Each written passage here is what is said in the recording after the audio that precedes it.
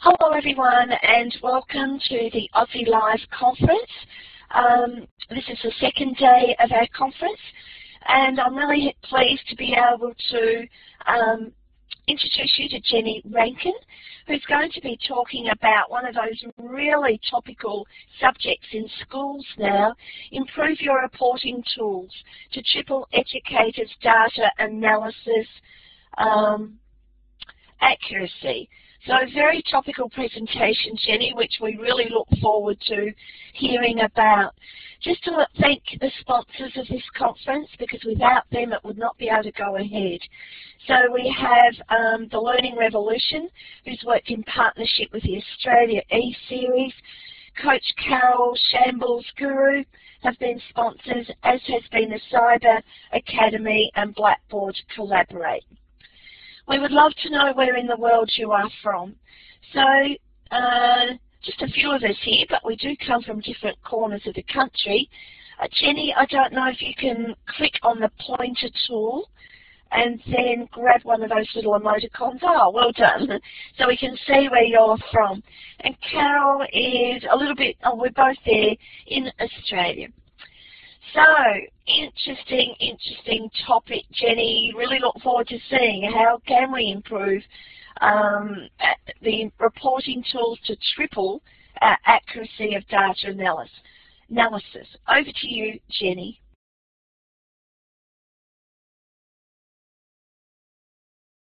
So, Jenny, we just need you to click on your microphone or the talk button, and then we'll be able to hear you. Great, Jenny. Now we can see you. No worries. Thank you so much, Ann. I'm Dr. Jenny Rankin. Hello and welcome.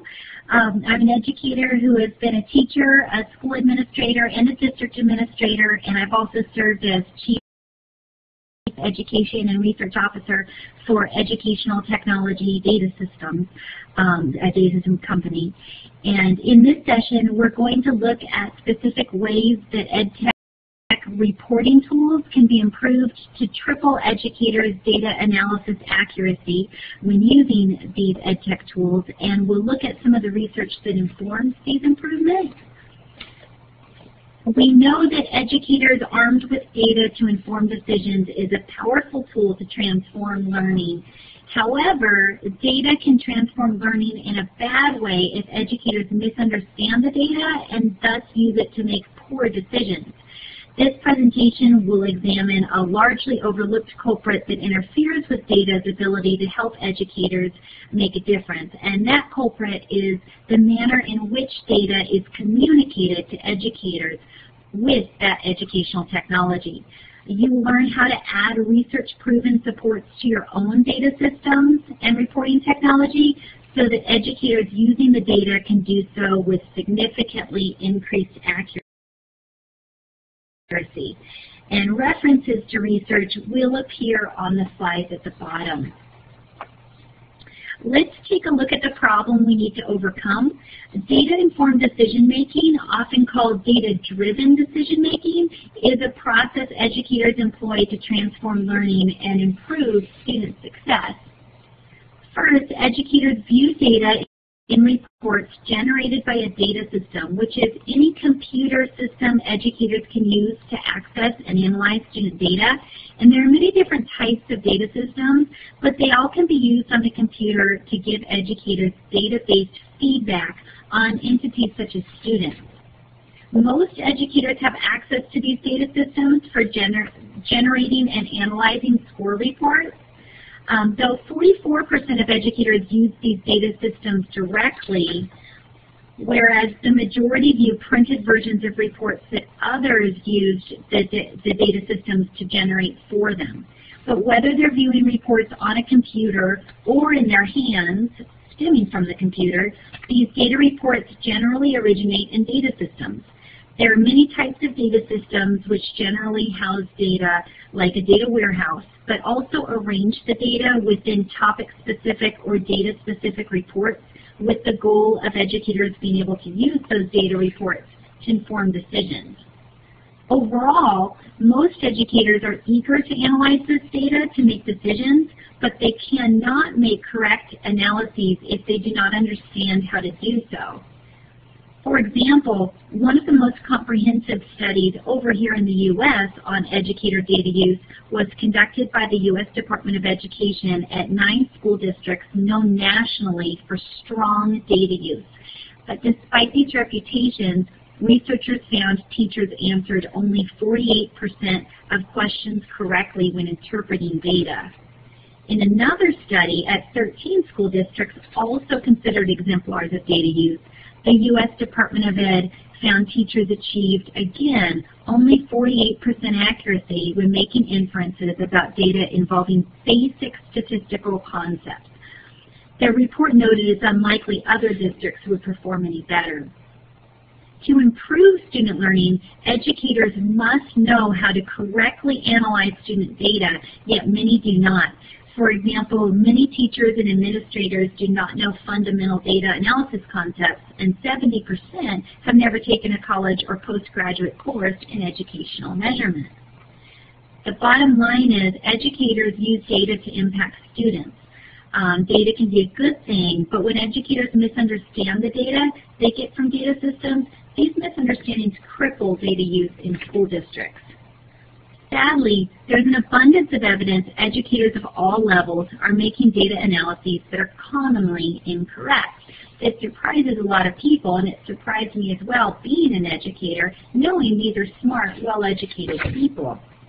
This led me to research what is currently being done to improve educators' inaccurate data analyses. In most literature, the responsibility of improving analyses was placed with the educators themselves. Most school districts are employing solutions that fall into 2 categories.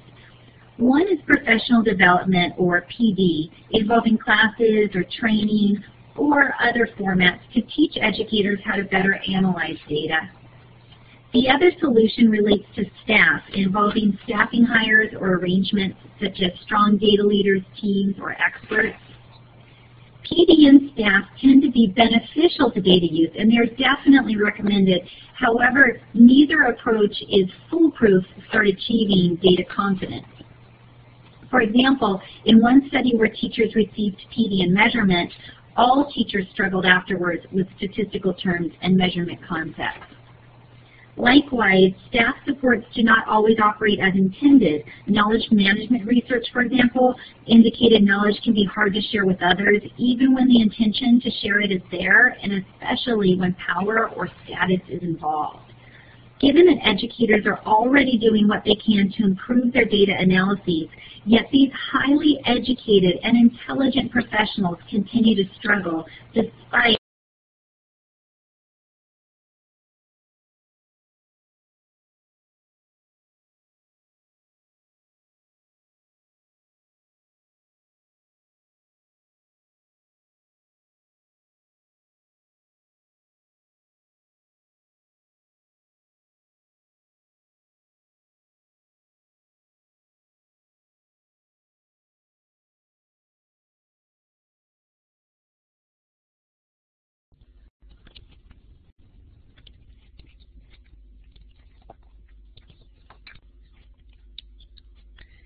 So Jenny, if you just remember to click the talk button again, you can resume back with this slide.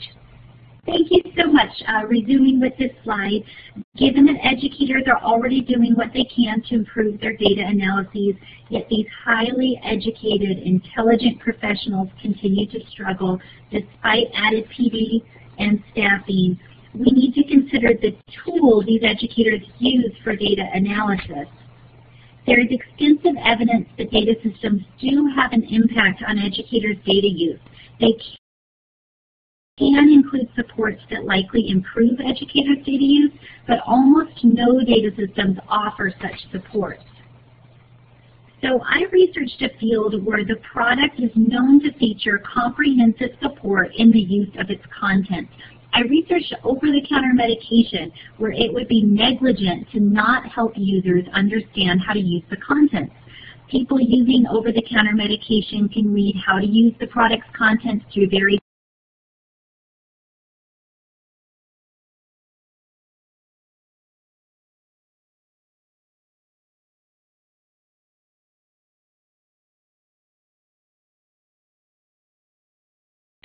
Okay, I think we have problems with Jenny and her microphone again, so we will rectify that problem and be back with you soon.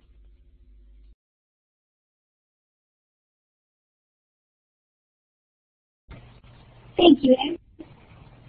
Okay, connecting back again.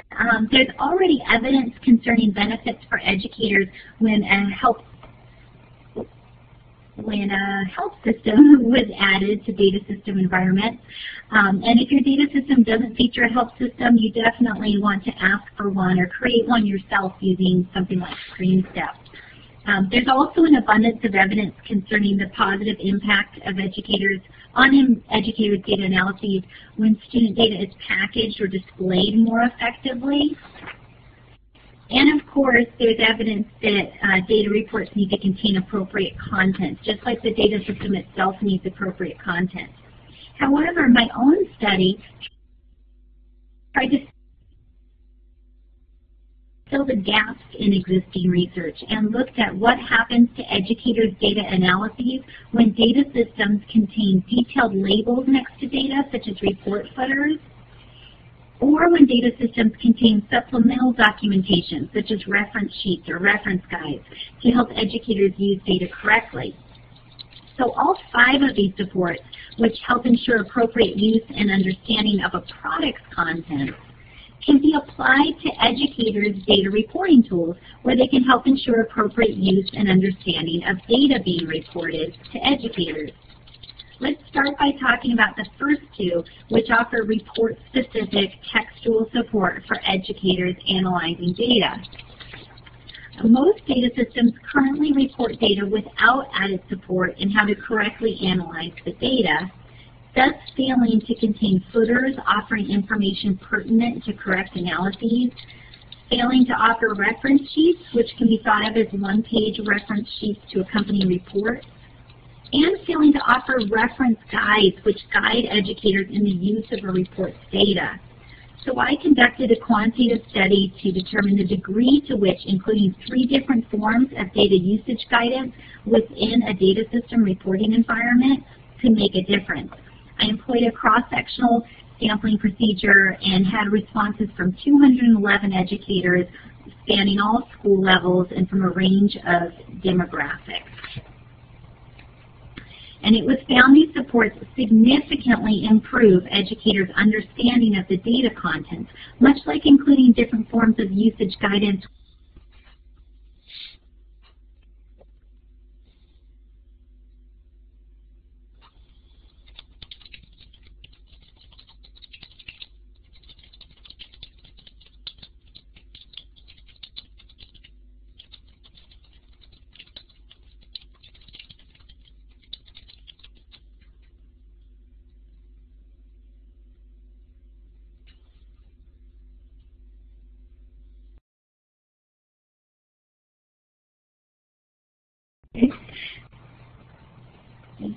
So it was found all of these supports significantly improve educators' understanding of the data content, just like including different forms of usage guidance with over-the-counter medication is needed to properly communicate how to use its content.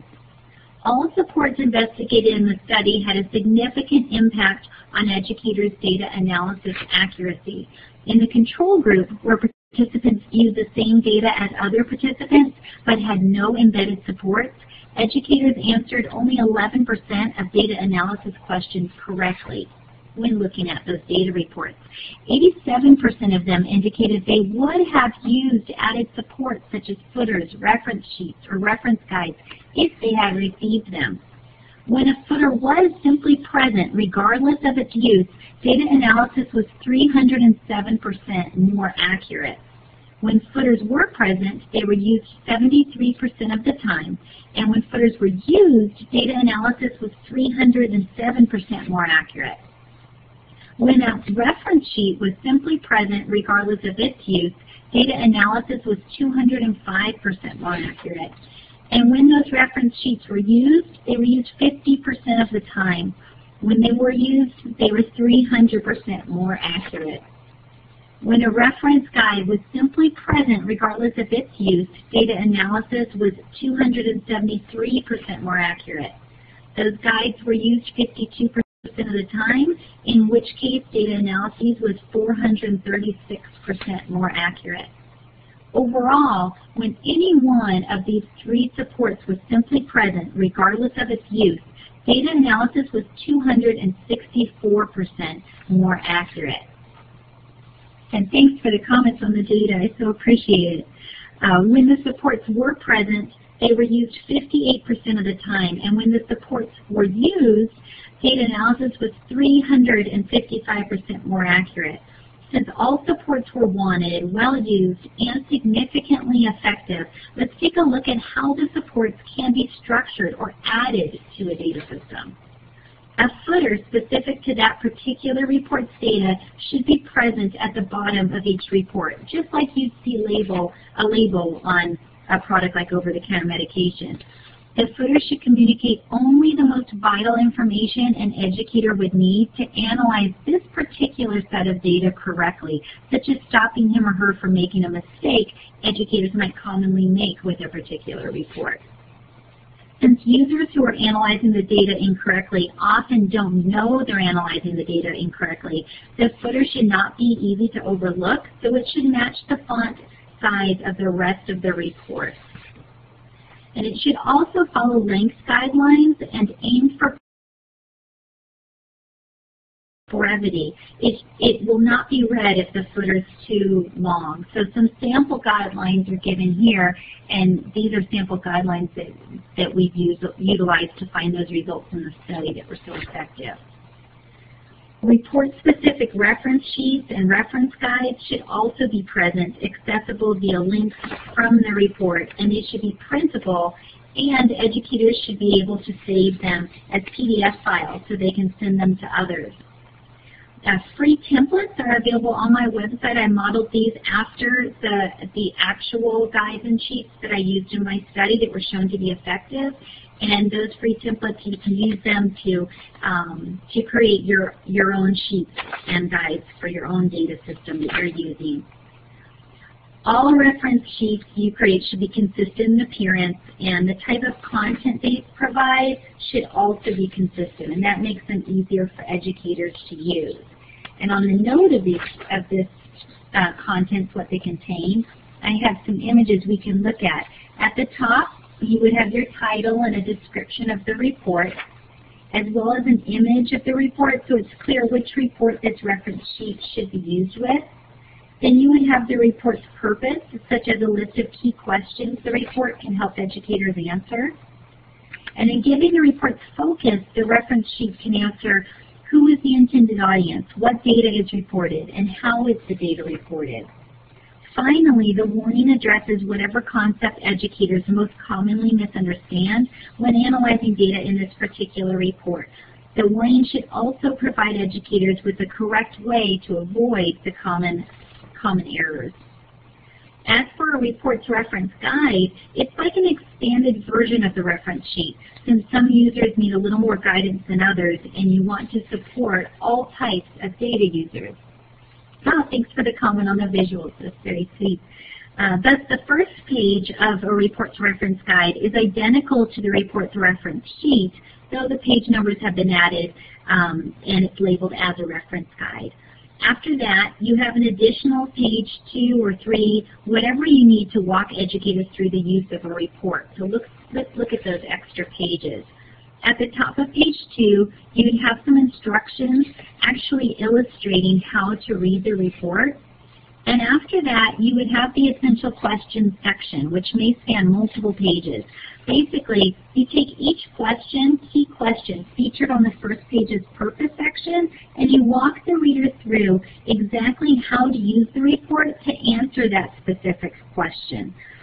For example, show the user where to look on the report, what to look for, etc. And examples are particularly helpful.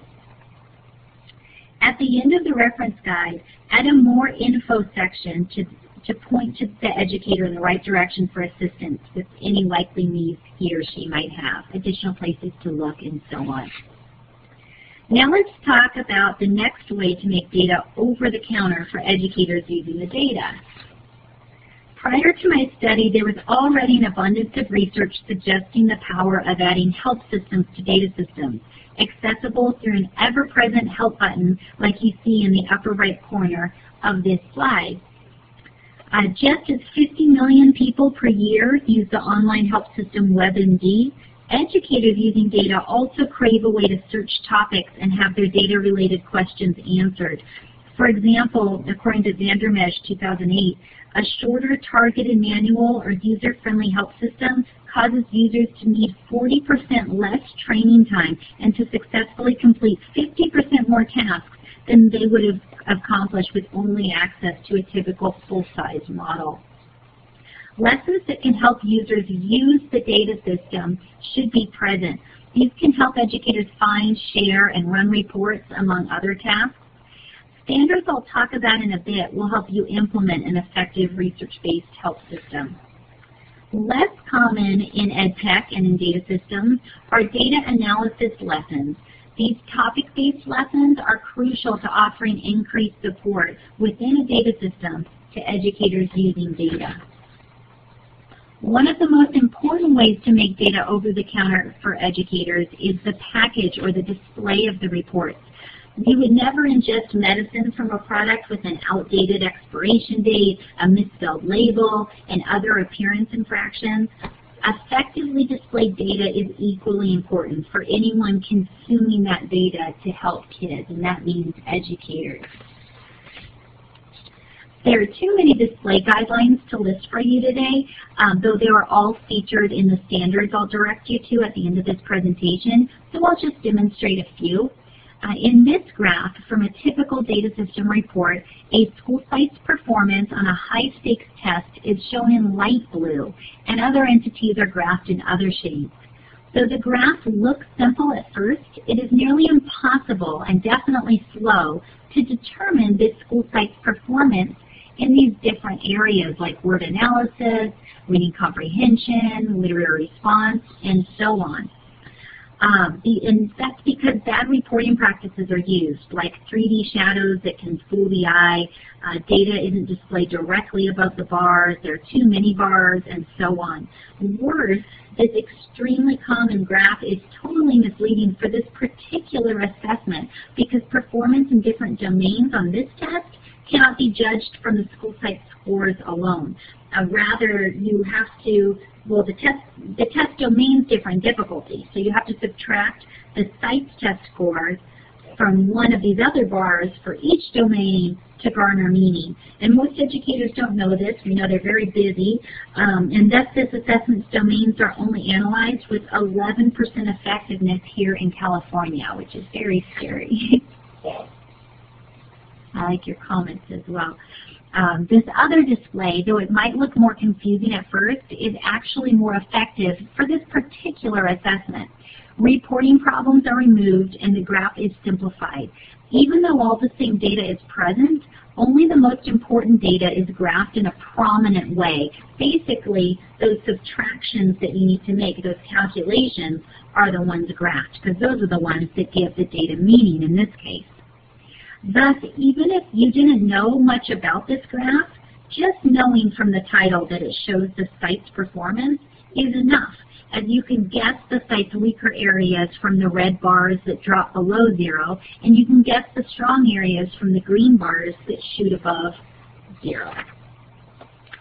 So lastly, we know content is important. If you took a cold remedy to cure your cold, yet the pill contained nothing but sugar and food coloring, it would surely not cure your cold. Report's contents are equally crucial. The best way to tackle report contents are housed in the reporting standards that I've created for stakeholders such as yourselves to benefit from, and I'll talk about those on this next slide. Oh, thanks. I'm glad you like my analogy. My research website, which I hope you also like, it's listed here at the top, www.overthecounterdata.com. And this is where I house research that I follow on this topic, different resources, all kinds of things that you might find of interest. It contains, for example, a reference list for all of the sources that I cited in this presentation. And it also contains other important tools for improving the effectiveness of your own reporting tools, whether that's a data system you manage yourself, one that you use from, oh, thanks for putting my link up, that was sweet, Ann, one that you use from an outside vendor. Whatever it is, you can use these standards to improve the reporting environment for the other educators who use these tools. It features reporting standards that I created, and on this slide you can see just the first page of those standards. It's an 8-page packet, but it has all of the specific standards that research has informed, and that's research from not just education, but from other areas like behavioral economics, from data visualization, lots of different fields that we can pull from to improve the data systems we give to educators. And these standards I created based on 15 years of research that I've made into this topic, on which, as you might be able to tell, I'm very passionate. Any data system can reflect these standards to make education data over-the-counter for users, and thus easy to understand and easy to use for educators. The site also has templates to make it easy for you to create your own reference sheets and reference guides for your own reporting environment. And all of these resources and more, they're all free, of course, just so that they can help as many educators and students as possible. And I was so worried that I'd run out of time, so I'm sorry I went quite fast there. But this does conclude my presentation. Thank you so much for your time and for all you do for students. I don't know. Ness, do you have a question? Because Ness is one who has to, Ness might tell you what she's in charge of at her school. Are you there, Ness? Oh, excellent. Hi, she may have, she may have stepped away. We'll have a look when her microphone is active. But, Ness, can you grab the microphone and tell Jenny what your role is at school and your role in relation to data collection and reporting there? Sorry. Have you got it? Okay. Oh, there it goes. Yes, is you put it in there. I'm a leader of pedagogy at my school, and what that means is that I work within the school, mainly with the teachers, to improve the quality of the delivery of our education content. But part of my job is I have to take all the data that we are given, which comes from NAPLAN, which is a national assessment that every student in Year 3, 5, 7 and 9 does in Australia. So I have to take that data and all other data that we collect from various things and put it all together to come up with what is it we need to focus on as a school to improve the outcomes for our students. So, you know, you're often pulling information from 3 or 4 different sources to try and put it all together. So it would, something like this would certainly help consolidate all of that information. Sure. Oh, thanks. That's good to hear. Ours is the same situation in the U.S. We have, you know, whatever data system we're given or using, it's the same thing where you really have to take what you get but then change it, you know, and put it together with other things to get something that's actually really effective with staff.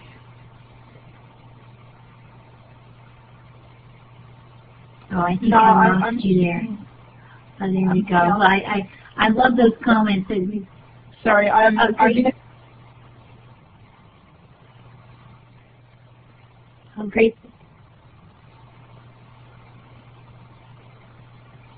Oh, I'm sorry, Ness. It's cutting in and out. I can't hear you at all now. I heard you earlier, which was great. I loved hearing that. Oh, there you are, I think. Oh, no, gone again. Try again. And I'm always... when I do present, you know, there we go. She's gone again.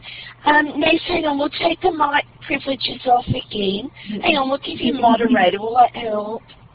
Just see if that stops the mic cutting in out. Try now, Ness. Oh, okay, let's see how we go. It could be just because I'm in 5 rooms at the moment. So it's just one of those things.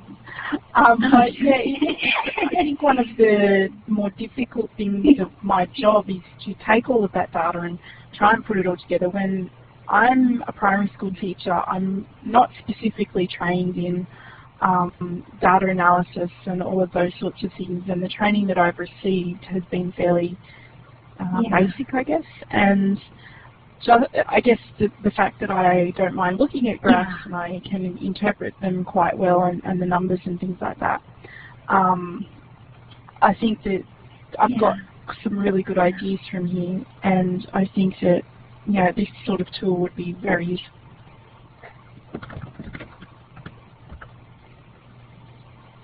Oh, thank you so much. It's so good to hear. Yeah, I always think all of that time that's spent on data, it would be so much more effective if we could instantly get the answers from our data systems, and then we could use that time talking about, thinking about, well, what should we now do? Now that we know the data suggests this, what should we now do? Of course, using multiple measures and so on.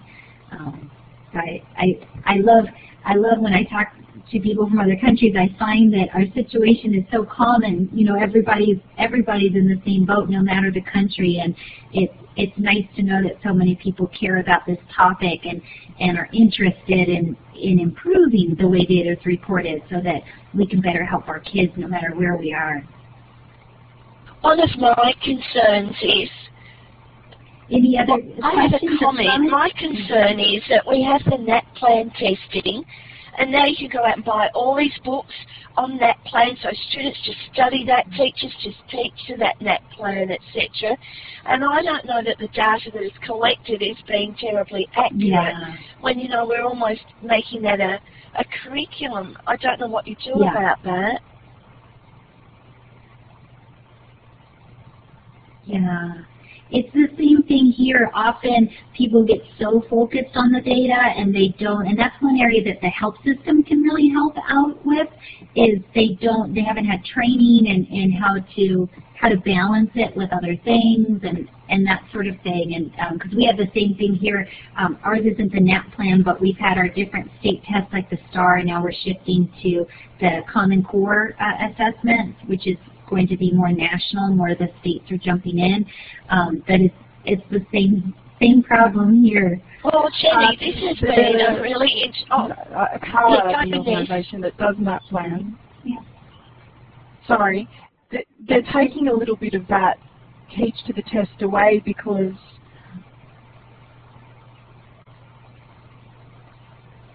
oh no, it cut out. Oh, I'm sorry, I can't hear anything.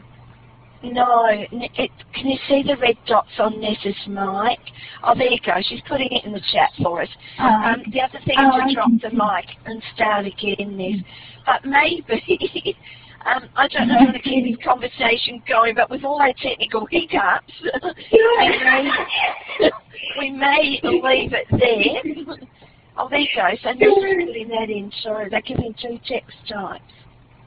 Okay, and does it being the prompt? But only one. Oh, great. Yeah, so they can't just teach to the test. Okay. Yeah. Well, it's been such a pleasure talking to you both, and I so appreciate your helping with all the technical things and stopping and restarting the recording, and I would have been very stressed out if you were here. I would have been very worried. So I appreciate you being here. Jenny, I think you've been great. You've persisted. You kept coming back in, and you didn't seem to be frazzled at all, because it's not easy when you're dropping out the room and you're the presenter. But no trouble, no problem. So, Jenny, this is actually recorded. And when you go back to the recording, I think you'll find it just sounds like it never stopped at all. Well done. Great. Thank you. Thank you very much. A very interesting Jenny. Thank you so much. And it added to the scope of our conference. Yeah, a different topic. So thanks. Thanks, Jenny. So when you leave the room, the recording link will be given. Now let me just take people to the next screen because we've got badges for people who might want to put it on their online spaces. And once we leave the room, the recording will be there. Thanks again, Jenny, and lovely to be in your session with you. Thank you so much. Take care.